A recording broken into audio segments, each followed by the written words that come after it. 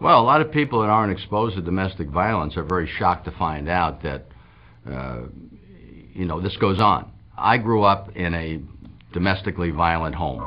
You envy people that grow up in this happy household that their mom and dad got along and they were there hugging all the time, and it was wonderful. When I was coming home from school as a youngster and I saw my dad's car in front of the house, I went to a friend's house. I connected my dad being there with fear. My dad would yell and bang things and throw food against the wall, and just what my mom had to endure while he was there. I mean, my dad used to come home at night at maybe 3 or 4 in the morning and wake her up to cook for the people that he brought home to play cards. I never saw him physically abuse my mom, but I saw evidence that evidently that was taking place. There's no worse emotion, I think, than fear. And you hear yelling through the walls, and it's a helpless feeling. I was never abused, but the fear that it created in my life is something that I'll never forget. I was a very nervous child. I was very guarded.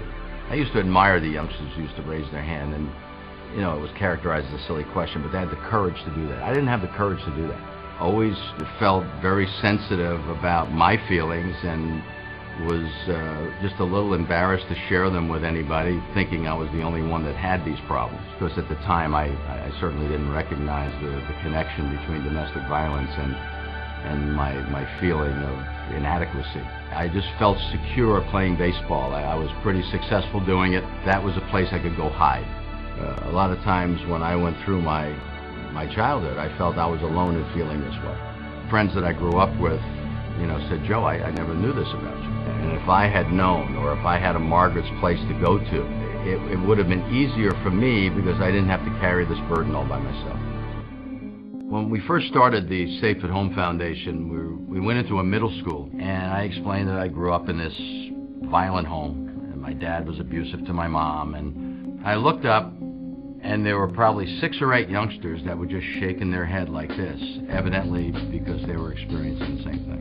If the youngsters understand that the way to treat people is the way you want to be treated, that violence, control, any kind of verbal abuse is wrong, we could change things. Growing up, I thought my mom's job was to be there for me.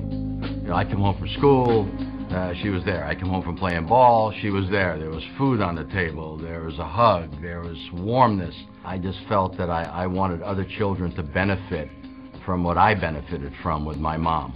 My mom's name was Margaret. And we created Margaret's Place.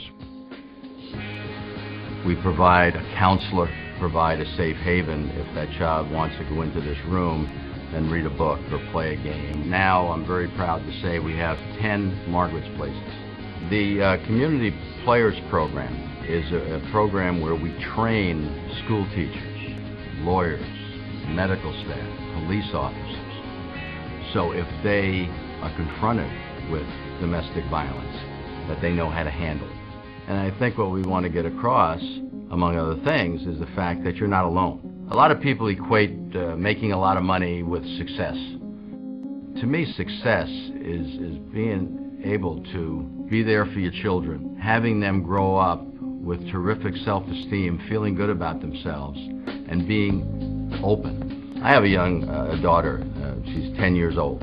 Best thing I can experience with her is to know that she loves coming home every day. Whatever we can do as a society to make their life safe, it's our obligation to do that, and I think that's what spells success. There's a place